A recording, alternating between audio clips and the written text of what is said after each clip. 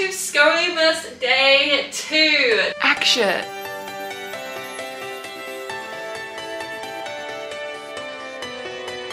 Scoliosis! Today I'm going to be taking you through some seated corrections in a similar way that we did yesterday. I'm also going to show you some little tricks that you can do as you're sitting down to help you lengthen your spine. I don't know if you're at work for a long period of time and you need a little bit of elongation.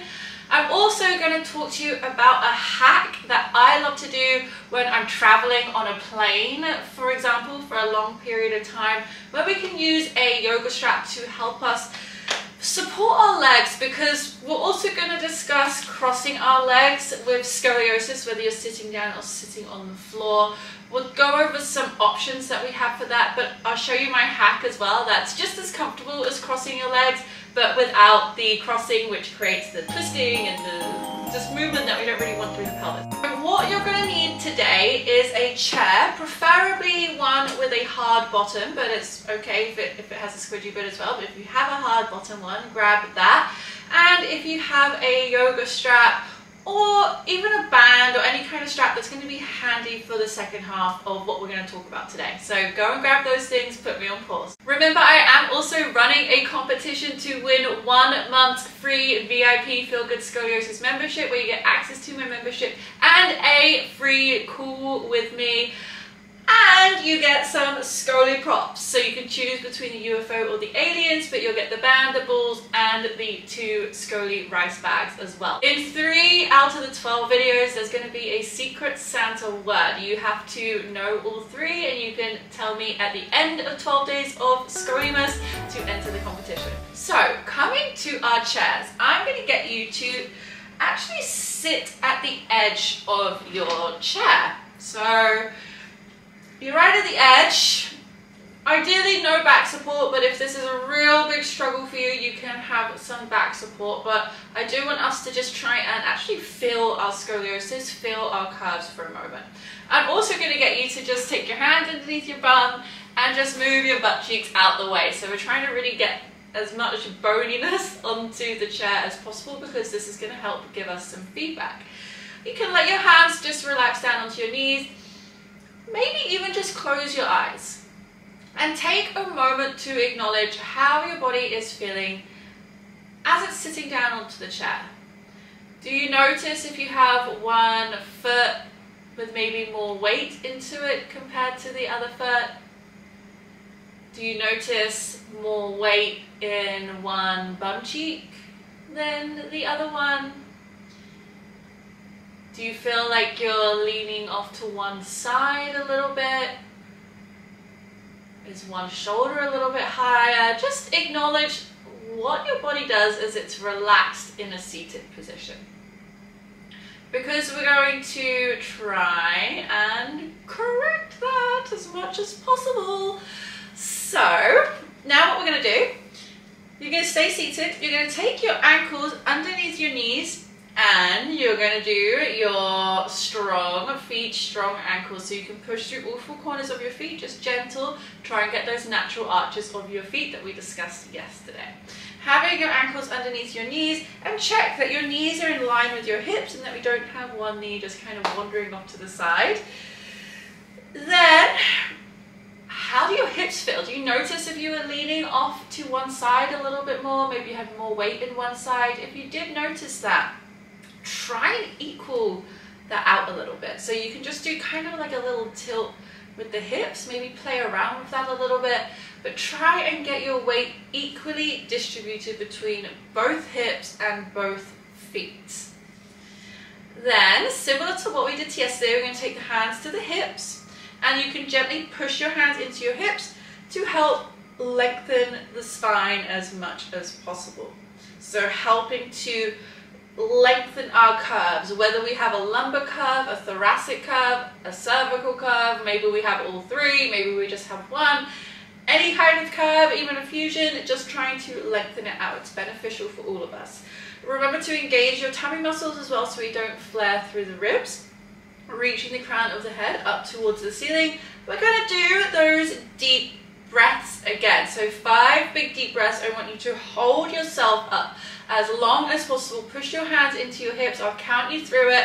Let's go. Take a big inhale. Breathe into your belly, your chest. 2, 3, 4. Exhale. Stay long through the spine. 2, 3, 4. Inhale. Get long. 2, 3, 4. Exhale. Keep the length. 2, 3, 4. Inhale.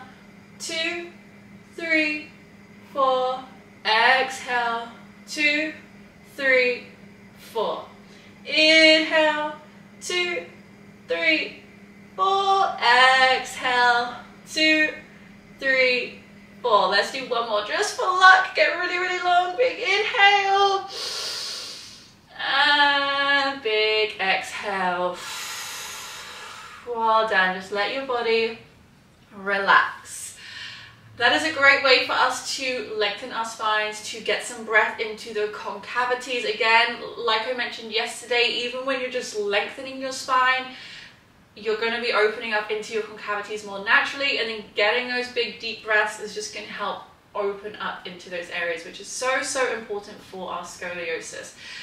If you're sitting down for a long period of time at work, for example, you can take your hands to your hips and do this. Do this at the desk. It's also great to help you enter a parasympathetic state, helping us to reduce anxiety and stress when we do those big, deep, slow breaths. So I really recommend incorporating that into your day somehow. What you can also do is put your hands on the desk out in front or out onto your knees and push into there. So getting some kind of pushing into a surface to help lengthen your spine when you need to take a little break throughout the day if you're feeling very collapsed at your desk. Anyway, before I go on to more little hacks, I want to do one more time with that breath. But we can make it a little bit more challenging this time, like we did yesterday with the Schroth hands on the shoulders. So, coming into your position, getting as much length as you can. Think arches through the feet, lengthen through your torso, keep your hips as equal as possible, push your hands into your hips to help get that length. Then we can take the hands to the heads again. You can keep your hands on your hips if you prefer. If you take your hands to your head, you're going to push your hands into your head, get that elongation. And then taking your hands to your shoulders. If you're in this position, I want you to make sure your elbows are in line with your shoulders and we're not down here and we're not up here and the shoulders are down away from the ears. Think about getting your elbows away from your body, so it's helping us to open and expand, which we love. Let's do those 5 deep breaths one more time. Now you've got to hold your spine up yourself with your muscles. Let's go. Inhale, 2, 3, 4. Exhale, 2, 3, 4. Inhale, 2, 3, 4. Exhale, 2, 3, 4. Inhale, 2, 3, 4. Exhale, 2, 3, 4. Inhale, 2, 3, 4. Exhale, 2, 3, 4. One more just for luck. Big inhale, breathe it in, puff it up, puff it up, puff it up. Exhale, keep the length, keep the length, keep the length. And then relax. Woo! Good, it's hard work. It is hard work. If you found that difficult, just trying to hold your spine up and breathe, my beautiful friend, you are not alone. It is not easy. I can feel it as well, and I do this stuff all the time. So it does get easier though the more you practice. Let's talk about making your chair comfortable, and let's talk about some travel hacks, perhaps if you're in a car or if you're on a plane for a long period of time. I got to fly to England very soon, and that is going to be a very long journey from Vancouver, so I get it. So I'm going to show you some little hacks that I do with this chair specifically, and I'll show you my yoga strap hack. When I first went to see a Schroth therapist, she told me to never cross my legs. And I had to be like, girl, come on, like at some point in my life, like I'm gonna cross my legs. sometimes things are just very unrealistic when it comes to scoliosis, and I just don't think she had scoliosis and just understand what it actually is like. But let me tell you, you can cross your legs, but there are good ways and there are bad ways. Some of you, this might not affect at all. Some of you might notice this, which is totally normal. I noticed this as well. It's how we cross our legs if we have rotation in the pelvis and if we have one hip that is higher than the other. So I'm going to go sit back into my chair and I'm going to show you what I mean, and then we'll get on to my hacks with the chair and with my yoga strap. So when you're sitting down and you cross your legs, crossing your legs is naturally going to make one hip higher, and it's going to pull one hip further into rotation. So if you have, for example, a right hip that is higher than your left hip, and your right hip is rotated forward more than your left hip, that's just an example, then if you cross your right leg over your left leg, it's actually going to make your right hip even higher, and it's going to push your right hip even more into rotation, into your scoliosis curve. So that is where we would actually want to avoid crossing our legs like this if possible. If you know, for example, your right hip is higher and it rotates forward, what you can do instead is cross your left leg over, because then the left hip becomes higher and the left hip rotates forward, and that actually helps to take you out of the curve in your lumbar spine, in your pelvis. If we're crossing, you might notice that this is less comfortable, which it absolutely is. And I'm just totally using my scoliosis as an example here. I used to always sit like this and my right hip is higher, my right hip is rotated forward, and this is just feeding my curve. So I've had to train my body to always cross my left leg over. So I'm not feeding my curve as much. It's just not as comfortable. So if you notice that one side is really comfortable and one side is less comfortable, the comfortable side, there's just a high probability that that might actually be feeding your scoliosis. That's what your body wants to do. Your body wants to take the path of least resistance. Your body wants to conserve energy, and that usually means you sitting in your scoliosis curve. So just be aware of that. When I'm crossing my legs, I go this way. When I'm sitting down on the full crossed legs, I always have my left leg out in front. You need to know your hip rotation, and if one hip is higher than the other, experiment around with that, and maybe if you're speaking with a scoliosis specialist, to try and understand if you do have this curvature or not. Like I said, you might not notice anything. This might not affect you in any way, so it's not for everyone. But in some cases, it's for me, and I've had a lot of clients as well experience the same like wow moment, where it's like you sit one side and you can just see like you're really in your scoliosis, and then you turn to the other side and you're like, oh, I'm sitting up a lot straighter than I was on the other side. So just be aware of that. Before we get to the yoga strap, I'm going to show you what I do with this chair. So when you're sitting down for a long period of time, it is important that you have proper back support.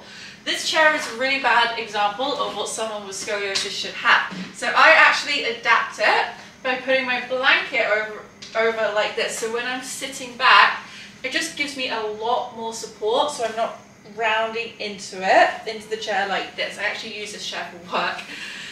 I also take a scoli prop because I have a lot of rotation in my thoracic spine, so where my rib cage is.